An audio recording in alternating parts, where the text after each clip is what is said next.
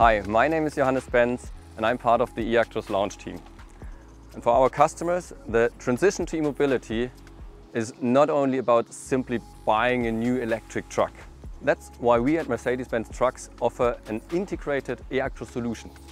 This means we are on our customer side the entire way along the journey to e-mobility for a smooth and seamless integration of the eActros into the current operation and into the existing fleet.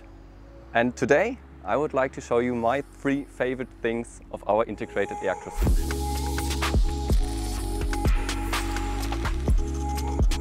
First of all, the reduced noise. I live close to a very busy street in the city center, and believe me, I'm really looking forward to e-mobility. But obviously it's not only the people outside the truck that benefit from the reduced noise, it's also our drivers. For them it's an entirely new driving experience as well.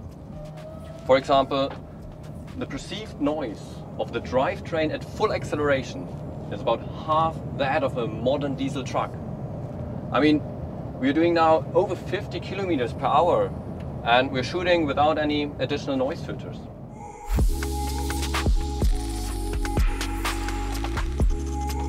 At the moment, we have nearly 50 incentive programs for battery electric vehicles and charging infrastructure in Germany alone.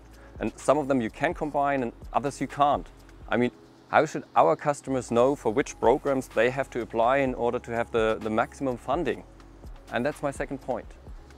Within our consulting process, our national e-specialists answer exactly that question.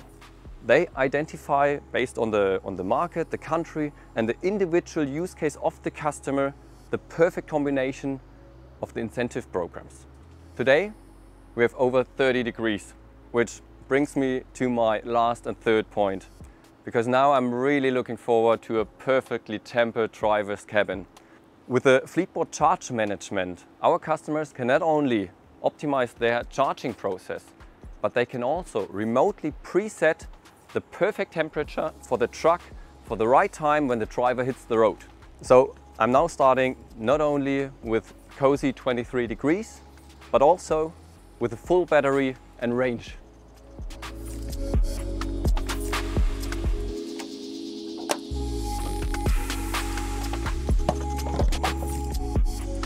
So I would say the 2 of us are now charged and ready to hit the road.